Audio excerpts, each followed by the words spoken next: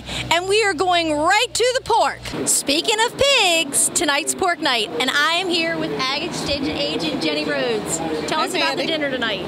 Tonight is a pork barbecue, so make sure that you come out from 4 to 7.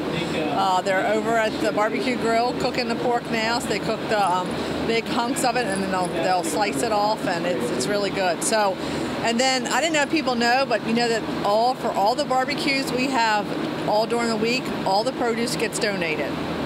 So the corn, the watermelon, the cantaloupe, the tomatoes. So they come from all local farmers around. So we have Bob Bear that has White Pines produce up near between Centerville and Churchill. We have Mr. Billy Snyder from Stevensville that donates. John and Phyllis Perkins from Centerville donate corn. Godfrey Farms is also another big donator. They bring a lot of sweet corn and cantaloupes. Arnold Farms from up to Chestertown. So all these people are really important. Contribute to the whole dinner itself. Right. So even though you think that $10 may be a lot for a dinner, you think about it's all going back to the fair. So, and then last night the chicken barbecue, all that chicken got donated from Purdue.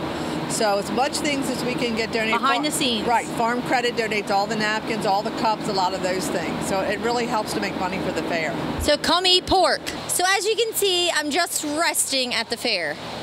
But definitely a night to come out. It's adult tricycle races. That's right, 18 years or older. I need 4 adults here in the main show ring, 745. Adult tricycle races. I gotta get back to napping so I can get my steam built up to race those tricycles tonight.